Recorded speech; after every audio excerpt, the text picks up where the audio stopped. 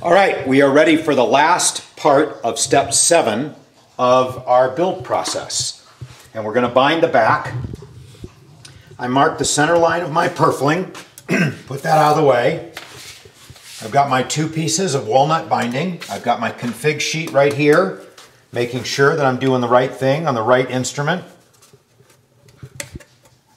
The waist is my registration point. I've got my center line from so long ago. I mark center, and I mark the direction of the miter. Come this way. Waist, register, work my finger around so it's accurate, doesn't bulge out. Center line, direction of my miter. Clippers. Clip off the excess. It's easier on the tools to clip or saw versus sand. Okay, my ears are going in briefly while I sand those miters. This way.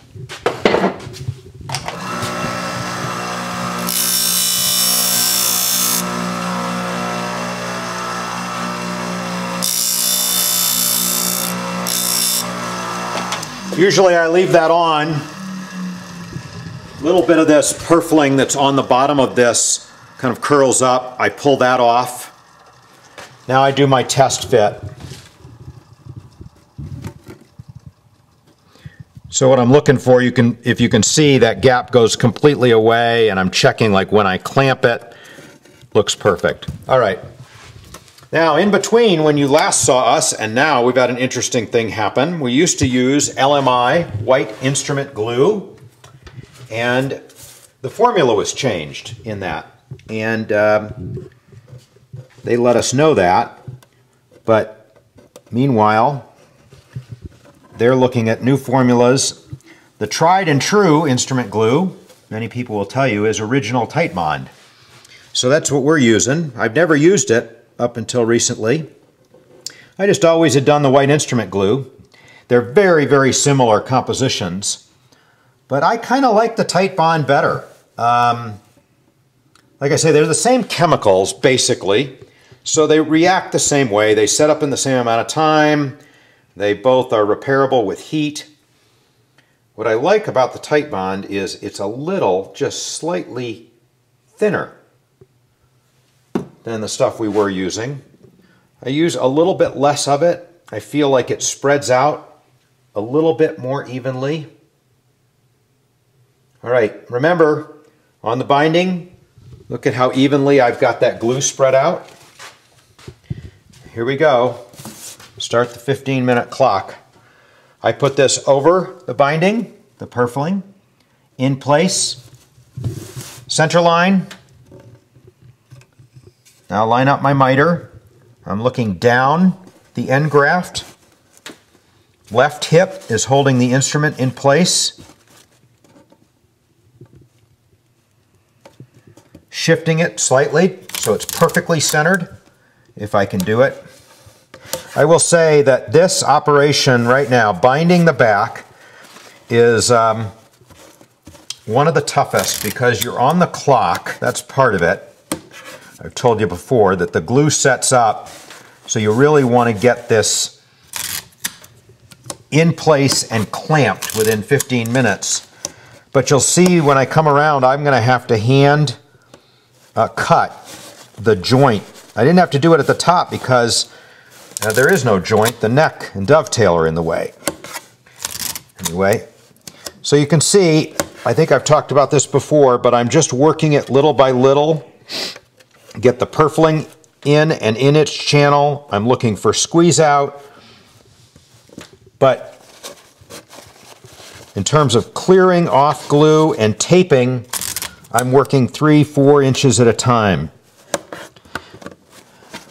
I want to make sure I get the part I'm working on where I want it before I think about working something else. I'm squeezing, you can probably see the white in my skin on my left finger. And that's because I'm pushing pretty hard right there. trying to really get it seated as much as I can in this channel.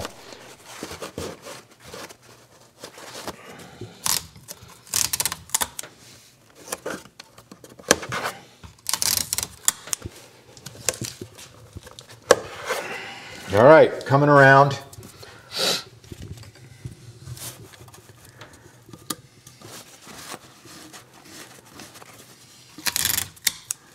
All right, now we put a butt joint at the end of this binding, and I'm having to get it really in place. I'm pressing with my finger because I want to make sure I've got it exact. And now I'm going to mark the center line right where I want that butt joint to be of the purfling and the binding. Use my clippers to clip the wood. No need to do that with the purfling.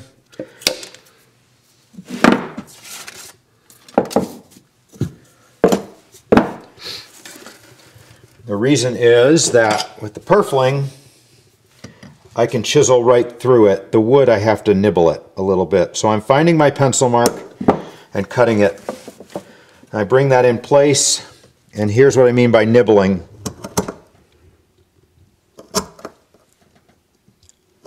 I am shaving off a few thousandths of an inch with each shave there. It's one of these weird things where you gotta work quickly, but not hastily. I don't know how to put it. You don't want to waste any time, but you also want to take your time and not ruin it. So there you have it. All right, same thing on the other side. We're almost done here. Char's going to be happy because she's tired of taping this morning. We're going to go visit Henry in the hospital today. That's pretty cool. We get to meet him. Get to meet little Henry. Yeah. Hey, it'd be kind of cool if people like didn't take the last names of their parents, and Henry could be like Henry Mya-Moe. Yeah. All right, so I got the glue in the 2 channels there. A little bit of glue on this binding. Maybe Henry can learn how to bind. Henry will be our binding expert. Mm-hmm. I like binding. I don't want Henry to take over.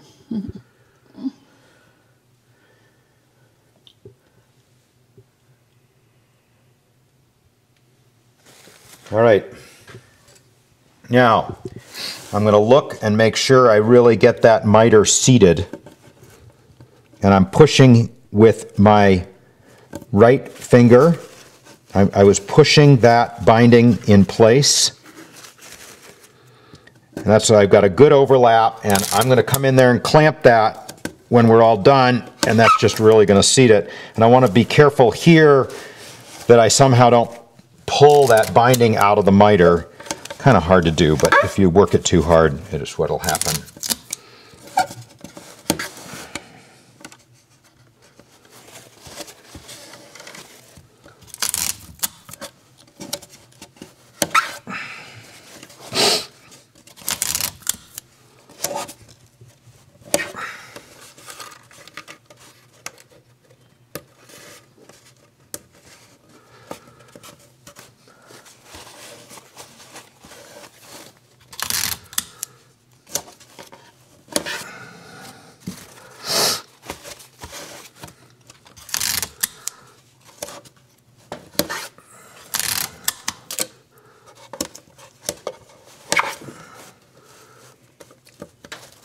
Really want to try to get that seated nicely in the waist. I'm going to come in and clamp that too, but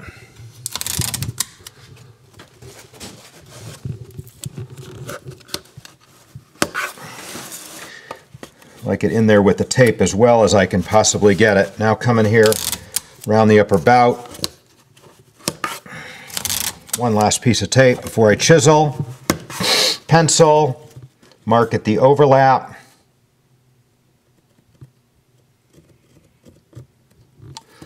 Got my marks.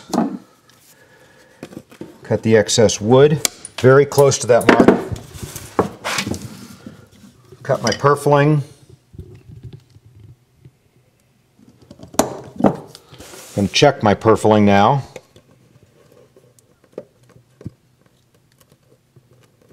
Perfect fit. Pencil marks are bigger than you think. You'd think, oh, I just cut to the pencil and I'm going to be fine. But they're really big. See me nibbling. All right, now I'm going to push this in place. I need to take a little more off. Always best that I take less and work my way in. There's time. That's going to be a perfect fit.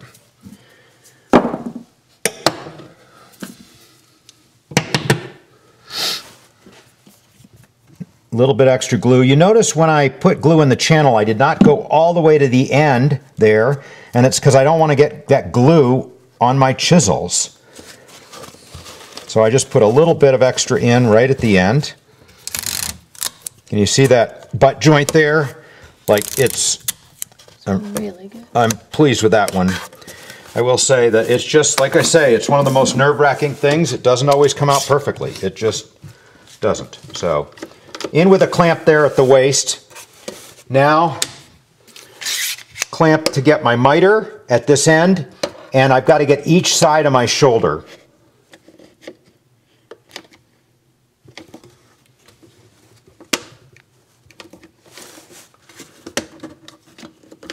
Goes down a little to get myself a little bit more bite with my clamps.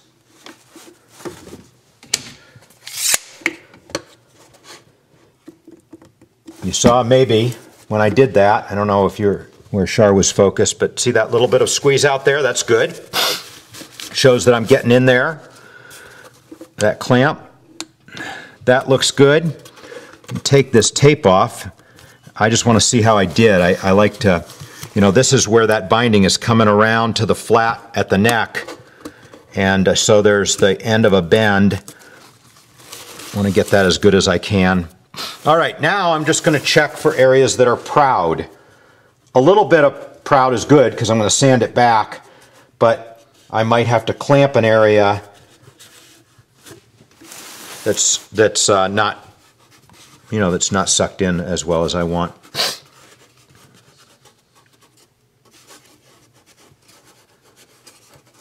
There's time to do that. In this case, it all feels really good. All right, you know what we're doing now, right? Eye shop. Camera. Action. Take off. This is the end of step 7. Use the photo. QR code. 1527, I just like to see. It's never made a mistake, but. -7. Oh, sorry about that. All right, it uploaded good. We're done. And now I just put it away up here. We'll be back at you with step 8 soon. Thanks for watching.